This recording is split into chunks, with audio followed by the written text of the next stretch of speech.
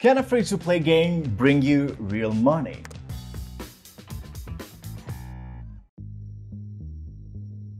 Okay, so Xenna is a free-to-play mobile real-time strategy game featuring battle royale mechanics. Xenna can be played from a PC or laptop too.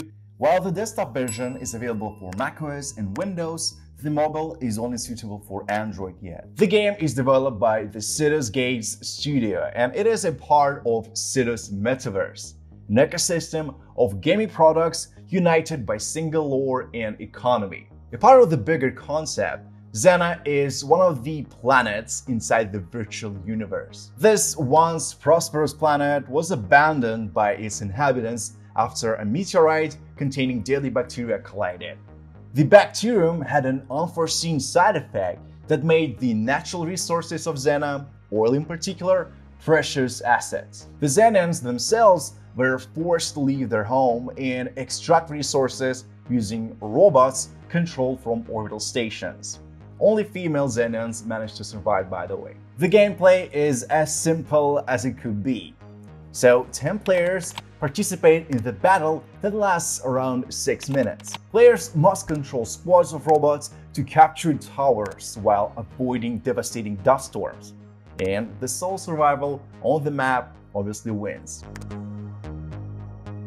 So remembering that Xenna is a part of the play-to-earn metaverse of SIDUS HEROES is actually crucial. This means every item you earn in the game has some real value and can be exchanged for money. As every game is a separate planet with unique resources, Xenna's items will be in demand. The project is still in its early stage and offers unique content that will not be available in the future. And the best thing is, you can get it simply by playing an addictive game. So what can you earn right now?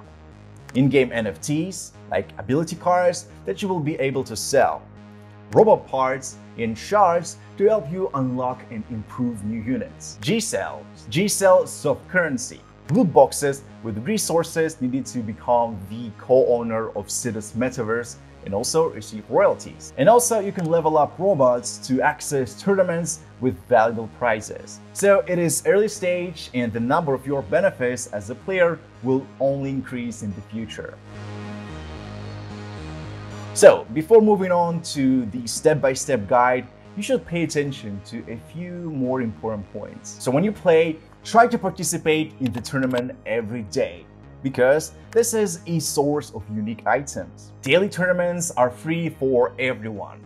The only condition is 275 cups. But since only players participate in the game, it can be difficult to achieve results. So we recommend that you check out our latest guide to increase your chances of winning. And yeah, don't forget to upgrade the robot. So your goal is level 60. During the last Ask Me Anything or AMA session, the executive producer announced a $350,000 tournament for users with level 60 robots. Okay, so now let's play Xenna. You need to go to xenna.sidusheroes.com and download the game. 3 options are here: Android, PC, and Mac. Next, you must install the game if you play on mobile or extract data from the archive. And finally, just launch Xenna. And by the way, you will need to type in your real email because you'll be sent a 6-symbol PIN, and after that, just enter it and continue. You'll be given a free in-game character and an option to choose a nickname. After that, continue to the lobby.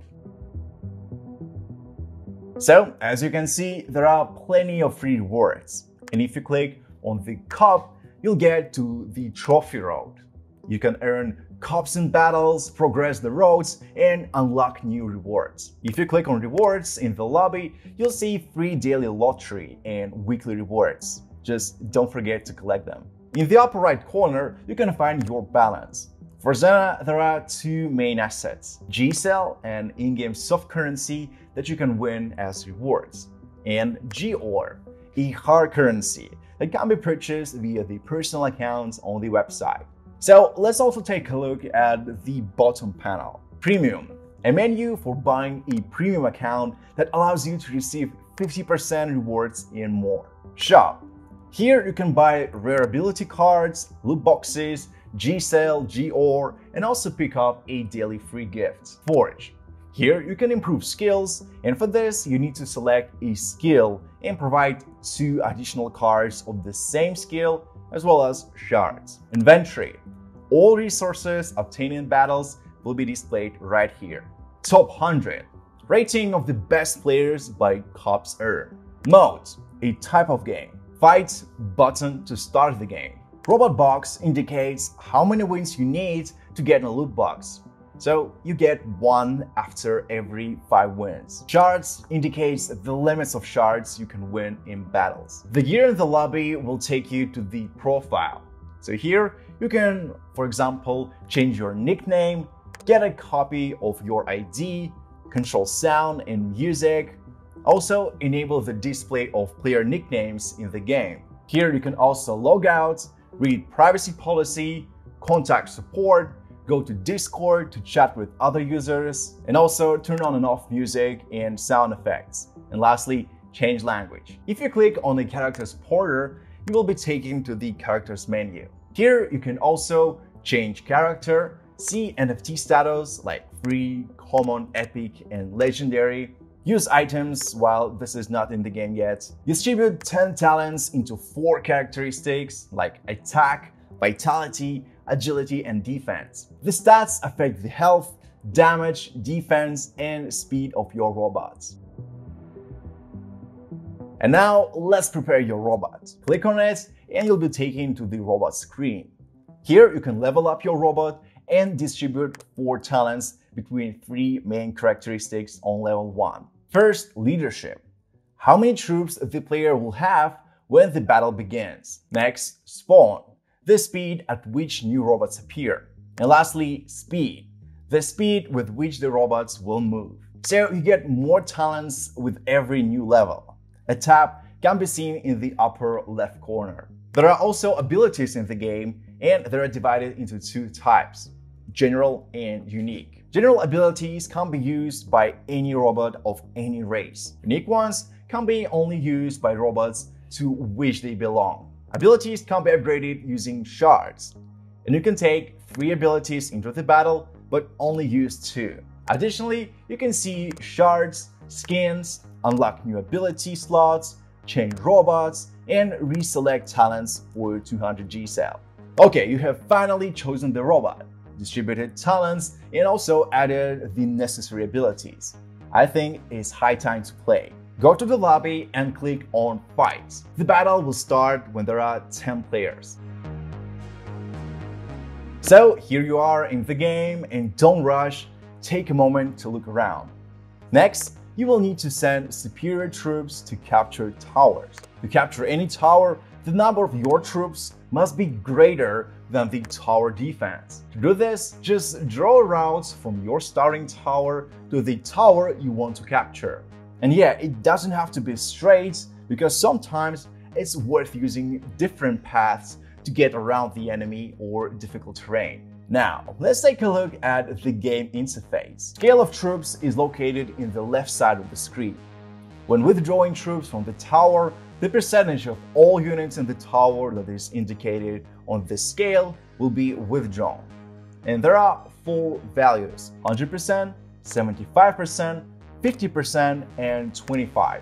Scale with information about opponents. It is divided into 10 parts. Each part has its own color and represents the player with the same color. In each part, a number is written indicating the number of units of each player. The choice of abilities appears at the 1st and the 3rd minute of the game, and only if you have at least 1 ability. The zoom button is located in the bottom left corner. By holding it, you can see the entire map. You can use space on the desktop version too. The button with information about opponents is located in the lower right corner. When you click on it, you will see detailed information about all your opponents, including their abilities. Sandstorm is the game mechanic that forces the players to move around the battlefield. The storm has several action phases, and the last one narrows down the secure zone to 0. The work and timings are the same on all maps. And by the way, the chosen center inside the storm is absolutely random. Cohorts and towers affected by the storm take damage until they die. So, to save yourself from the storm, you need to move. And the only way to move is to capture towers, of course. There are 48 objects on the map in total, of which 10 starting towers like factories, 20 neutral factories, 9 warp ambushes, and 9 power stations. Factory produces units and is also protected by a defensive system. Warp ambushes hides the cohort in it. Other players see no sign of another player nor a warp ambush radius. Only the player who owns the warp ambush sees the number of units. An enemy cohort that is within the range of a warp ambush is automatically attacked by the cohort owning the tower, with the attackers having an attack bonus. Bonus damage and radius can be increased by abilities. Warp ambush does not spawn units by default. However, spawn can be enabled with a special ability. Power Station, a building that helps all your buildings produce robots faster or increases the movement speed of all your cohorts. As in the previous case with Warp, spawn can be enabled with a special ability. It's also pretty easy to distinguish a power station that gives speed from another. You should look at its module. Hammer-like increase the production, while pyramid shape increase the speed. Container, a building that does not belong to anyone, however, begins functioning after being captured. The container turns into one of the aforementioned towers. Okay, the map landscape is made up of pixels. So each pixel, except for those on which the buildings stand, has its own properties. For example, field slows down a unit by 15%, while road speeds it up by 20%. Next, forest, which slows down by 20%. Mountain slows down by 60%.